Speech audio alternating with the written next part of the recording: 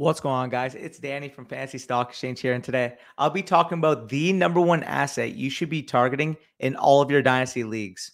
I got the salmon shirt on today, so y'all know I am ready to spit the facts. And absolutely no, I'm not here to talk some dusty, duddy veteran running backs.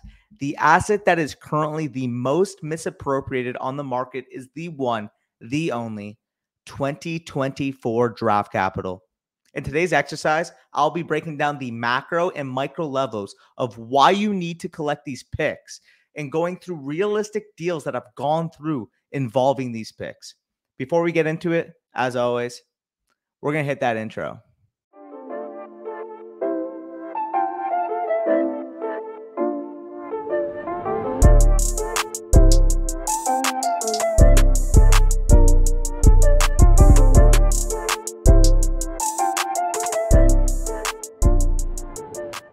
On this channel, you all have probably heard me bitch and whine about staying as liquid as possible when you're not hard stuck in a contending window.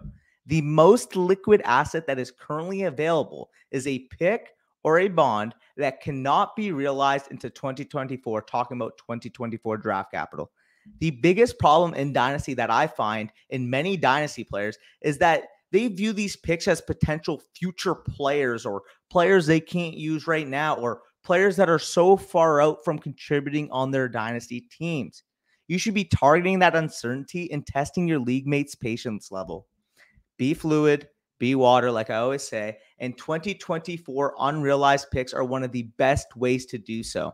We understand from a macro level idea that as we get closer to rookie drafts, rookie fever and fear of missing out will always reside in Dynasty managers.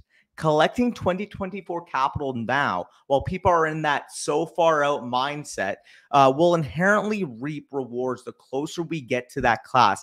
And the closer we get to prospect type doing its job, whether you cash in those picks, take a couple players in a stud class, or potentially flip those picks in the future for veteran players that you wouldn't have considered possible today. Everybody on the Dynasty scene knows about this heralded upcoming 2023 draft class, and I could have made a whole separate video entirely on that gold mine class coming up, which, by the way, if you're interested in that, if you're interested in a deep dive on that 2023 class, let me know in the comment section. The reason why I kind of want to do 2024 first is, to put it simply, not a lot of people are talking about these 2024 picks. Not a lot of people are talking about what projects to be a considerably strong class. And transitioning from the macro level of this idea of acquiring this capital, let's talk about the micro level of this analysis. Let's talk about just exactly what are we in store of for this upcoming 2024 class. And I understand that trying to project 19-year-olds 2 years away from the NFL is a volatile and variable task that has a lot of things that can go wrong, a lot of downside risk potentially that may go wrong from a pure micro level for a lot of these players. But right now, this projects to be a potential phenomenal league-changing, dynasty league-changing type of class. And again, if you guys want more information, a more deep dive, longer form type of video on this class, I can do so as well. But looking at the top of this class, you guys can see current Devy ADP, which, by the way, if you guys are unfamiliar with Devy, it's basically a version of Dynasty Fantasy Football where you can roster college football players for when they come to the NFL, and they will automatically basically be in a taxi squad for your NFL team. But in Devy drafts, a lot of priority is placed on the upcoming class, the oncoming level of talent, kind of combating that variability, that volatility, as I said, because again, taking players that are projecting to the NFL sooner is a less risky clause to be able to do. But you guys can see, despite that inherent bias, despite the bias of preferring players coming in sooner, 8 of the top 23 current selections in Devy drafts are actually from this heralded 2024 class. And you guys can see some of the top names that I highlighted here: Travion Henderson, Caleb Williams, Quinn Ewers, Xavier Worthy, Braylon Allen, Brock Bowers, Marvin Harrison Jr., and Will Shipley in particular. Let's just outline some of these potential players and project some of these names in terms of what they could potentially be coming into the NFL coming in as prospects. So let's start off with the first name on the list, the number 2 overall running back in Devy period right now. And that's going to be Travion Henderson, running back from the Ohio State Buckeyes. And just talking about this guy's profile, talking about his freshman campaign, he was more productive in his freshman campaign than Bijan Robinson, the undisputed number 1 overall player in Devy right now. Travion showed a level of nuance as a receiver, a level of production as a receiver that we typically don't see materialize in elite running backs in their first year at college. This is a player that was able to have 27 receptions, a 27 reception output in his freshman season at OSU. That usurps a guy like J.K. Dobbins, who was at OSU, a top 50 pick in the past. I mean, way more than Jonathan Taylor saw prior to his final season in college.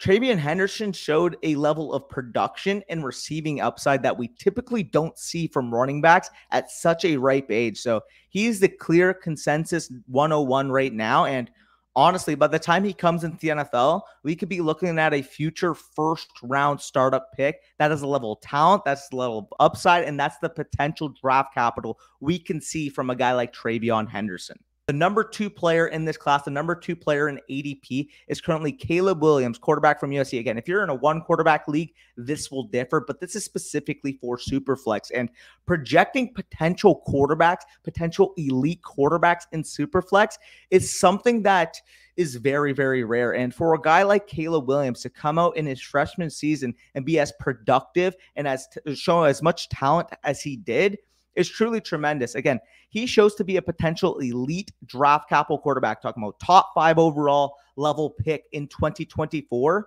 and has the potential to develop into an elite Konami code rusher at Southern California over the next couple of years. We saw in his freshman year at Oklahoma, he contributed over 500 rushing yards and 6 rushing touchdowns, according to PFF. With 2 more years of maturing, being in a nice offensive insulated situation over there with Southern California, joining the likes of Lincoln Riley coming over from Oklahoma with them, as well as potential stud wide receiver talent on the outside like Jordan Addison, Mario Williams, and USC attracting a ton of potential future 5- and 4-star recruits coming up.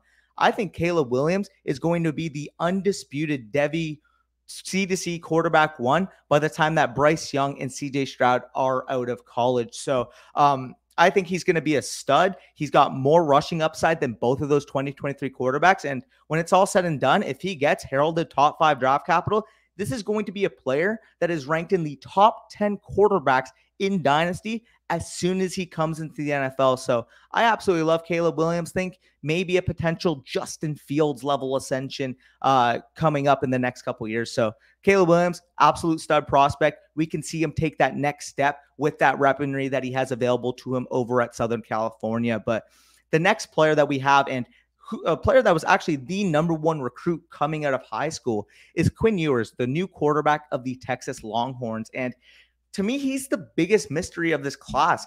He did not play really any meaningful snaps at all last year at Ohio State. We saw him transfer to Texas. And yeah, is it a mystery? Is it a question mark given the fact that we haven't seen him produce? Sure, but he possesses all of the talent, as I kind of mentioned, number 1 overall recruit. And if everything kind of materializing, if all those traits can be shown on display at a big platform such as Texas, we could be looking at another potential top 5 pick to join with Caleb Williams in that 2024 class. So Quinn Ewers, all the talent in the world. We just need to see that production materialize. And if it does, I think that top 2 quarterbacks from a fantasy upside potential standpoint with Williams and Ewers could really rival Stroud and Young of the 2023 class and would probably be the number 1 overall pick right now, number 1 overall quarterback selected right now if they were in the 2022 class.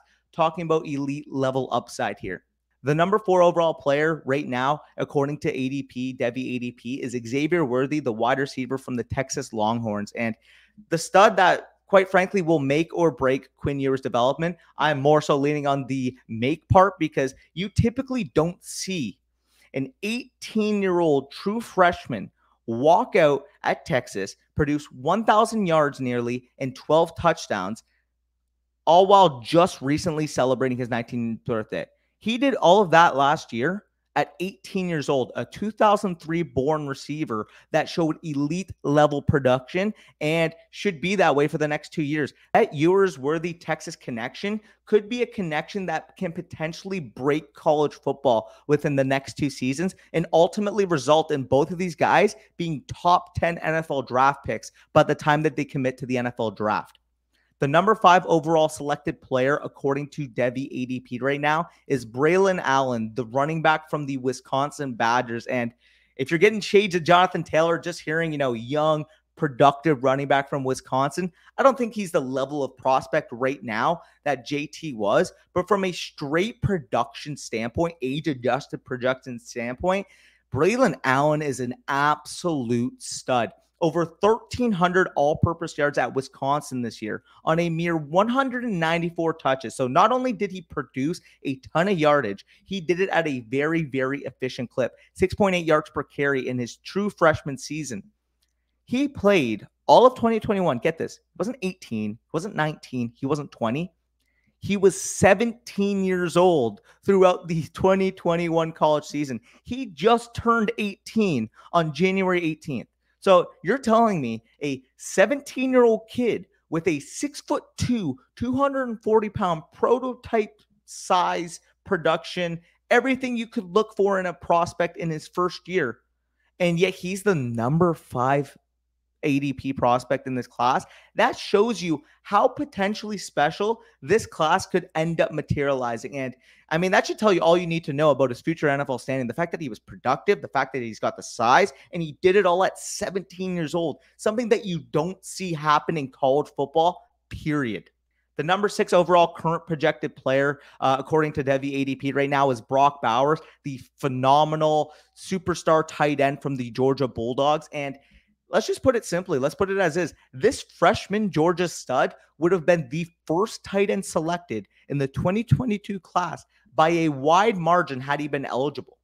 Yet, he still has 2 years of eligibility for the defending college football champion Georgia Bulldogs. And let's just say it as it is. 52nd overall pick George Pickens has a lot of truthers out there, and a lot of them will make the case Georgia doesn't have a lot of volume. Georgia doesn't have a lot of passing volume. Well, Brock Bowers did not care. This guy put up nearly 900 yards and 13 touchdowns in his freshman campaign at the tight end position and projects to possibly be the best tight end prospect we have seen since Kyle Pitts. A lot of love, a lot of respect for him, but he has both the talent and the production profile in his first year to be able to get maybe not Kyle Pitts level, but we could be looking at top 10 draft capital tight end, insulated top 5 tight end in Dynasty as soon as he commits to the NFL. So Brock Bowers, an absolute stud. And that is just 6 guys. I mean, we can go more in depth. I can dive into potential other future studs, such as, Will Shipley, a 5-star recruit for Clemson who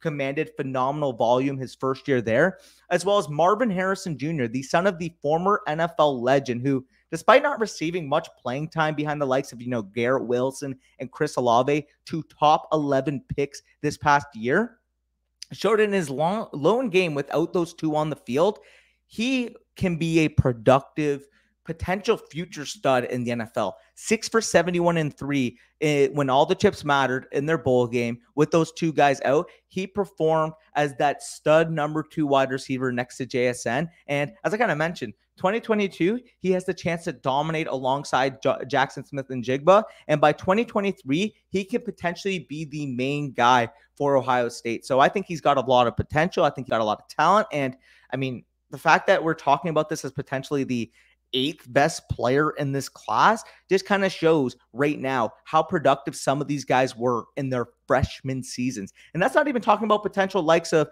guys like, Donovan Edwards, Raheem Sanders, Mario Williams, JJ McCarthy, a lot of potential studs that can end up materializing as great prospects within the next couple of years.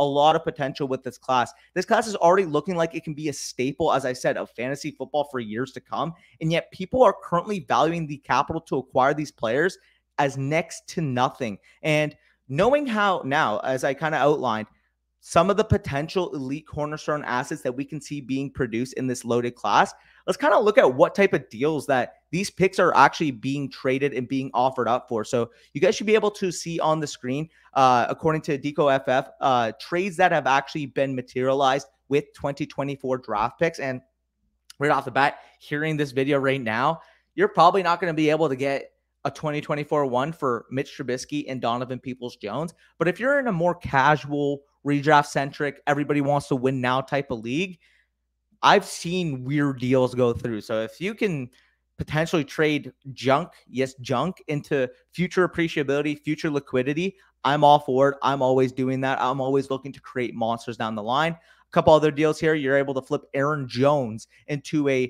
2023 2, a 2024 1, and a 2025 3. Another excellent deal in acquiring liquidity for a future soon-to-be 28-year-old running back that does not have a long shelf life in the NFL left. Other deals here that you can see, we're able to flip Dalvin Cook. You know, that seems like a prime FSC advice type of standpoint. Flipping Dalvin Cook into Kareem Hunt, a 2024 1 and a 2023 2. Excellent work again there. And some of the other deals, Amari Cooper and Allen Lazard for a 1 and a 2. Trading Chris Olave, who I think is a fine prospect, but I don't think is not worth a 2023 1 straight up, is not worth a 2024 1 straight up, in my opinion, as well. And yet you're able to get a 2023 2 and 2024 1 straight up for Chris Olave. Easy deal. Christian Watson for a 1. You guys know our thoughts on Watson. No brainer here, as well as some of these other deals. AJ Brown in exchange for Ridley and 2 1s. If you're in a productive struggle and you don't need AJ Brown's year 1 points right now, this is the perfect pivot you can do. We know Calvin Ridley, when he's on the field, can be a potential league-winning top 10 to top 5 level producer at the wide receiver position, and you're still able to add liquidity with that 2023 1 and 2024 1. I think that is a phenomenal pivot off of a guy like AJ Brown. And some of the other deals here, Aaron Jones trade up for the 1. You guys know our thoughts on that, as well as the others listed. You guys get the spiel. You guys could look at the graphic. I'll leave it up for a few more seconds, and you guys can kind of soak that and take that into quite frankly, how egregiously undervalued these picks are. But either way, if you guys have made it to the end of this video, let me know if you guys would want to see me expand on this 2024 class or potentially outline the upcoming 2023 class in a deep, one-to-one type of fashion if you wish to see that. I kind of wanted to keep this video shorter, wanted to keep it as a pseudo type of preview into what the market inefficiency with these picks kind of look like. But if, again, you want a full expanded breakdown, I would be happy to contribute that to you guys.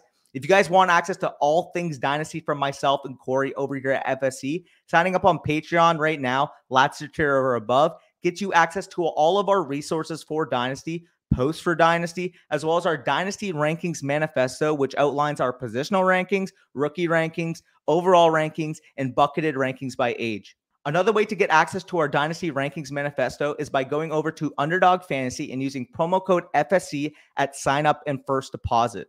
Underdog will match your first deposit up to $100, and you'll also get access to the manifesto. Since you follow FSC, go use your edge and dominate the Underdog Fantasy Best Ball Mania 3 and Puppy tournaments today, where you can win $2 million and $75,000 respectively if you finish in first place. Again, appreciate you guys for sticking to the end, and I hope you guys enjoy your weekend. Peace out.